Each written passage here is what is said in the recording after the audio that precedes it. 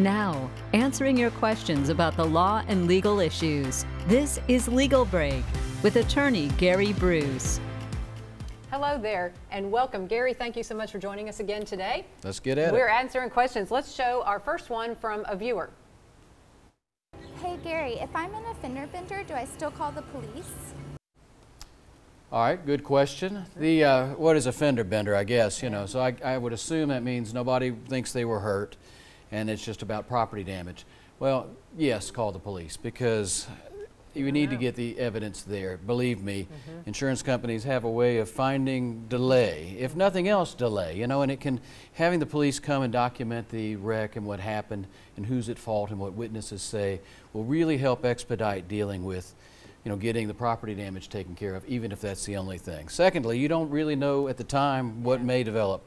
So, you know, you want to do it just to preserve evidence for the future in case it does become something more significant than a fender bender. So, call the police. Yes. Very good. And we have a viewer email, Gary, and this one is, what are the handicap requirements in Georgia? Are businesses legally obligated to provide handicap parking or access at all times? A good question. It came through to me. There was a little more to it when the viewer sent it in. I appreciate that, by the way. Send us questions. We love it. But the issue was a local attraction here where the parking spots were there, but they were blocked. So they couldn't use them, you know, because I think what we see is most people try to comply with the law. For every 25 parking spaces, I think there has to be one handicap space. And the law says it has to be at the closest possible access point. So that's where it needs to be. Sometimes that's where people want to load or unload, you know, so they block it. And the problem is, what do you do? So you can call somebody to get help. By then, you're probably in and out or gone. So it's a law that I think people try to comply with and do a pretty good job complying with, providing handicap accessible parking.